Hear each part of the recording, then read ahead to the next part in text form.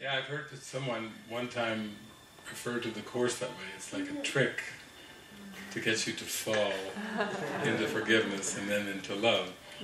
And it's a trick that uses words, which are symbols of symbols, twice removed from reality, and it uses, Shakespearean blank verse, and it uses spectacular poetry, and it uses all kinds of things. I mean, sometimes people would even say, well, okay, I get all of that,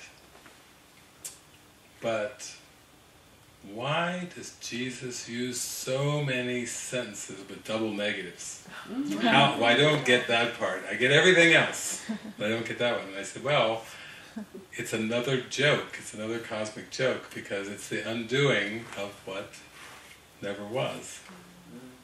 It's another... They cancel each other out. They cancel each other out.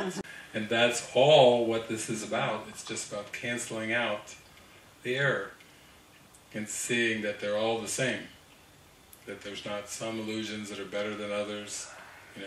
The hierarchy is what makes them seem real. And when they are all cancelled out and you just see them for what they are, then you're free. You're free of them. So it takes some jolts, and it is pretty much the situation that the sleeping mind is in. It's identified with the body.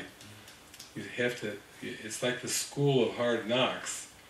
You keep bumping up against the glass. You keep bumping up against things in this world, and you can't always see it coming. That's what the shocking thing about hitting glass is. And just think about how it goes in our relationships in particular. We kind of go, and we've watched all the fairy tales, and we've listened to all the love songs, and then wham, you just hit the glass, and wham, you hit the glass. And then you think, well, it's just an accident. And wham, you hit the glass again. And then it seems like, emotionally you're in a spiral, you're going down and down. And then you start to just kind of get numb, And it was almost, just like those old experiments they used to do in psychology. I used to call it rat psychology, where they would just shock animals over and over whenever they would try to do something, until it was stimulus response, a response-conditioned behavior of depression. And when you really look at it, the ego's behind this whole script, and it has designed this time-space cosmos kind of like stimulus response.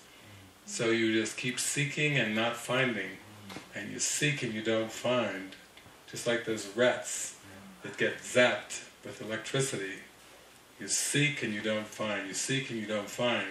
You just keep getting zapped and zapped and zapped until you start to get a little bit numb, despondent, and just downright sad, and then finally depressed.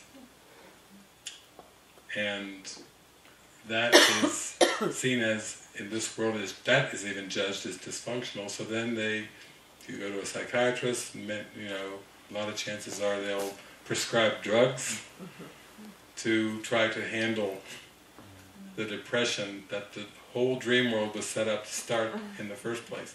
Because you keep banging into the glass and you don't find escape. And there's something inside that knows that none of this is natural. None of it's natural. No matter how many times we go through it, no matter how familiar it becomes, no matter how convenient it becomes, no matter how repetitive it becomes, it's something inside of us that just knows this is not natural. This is not what my life was meant to be.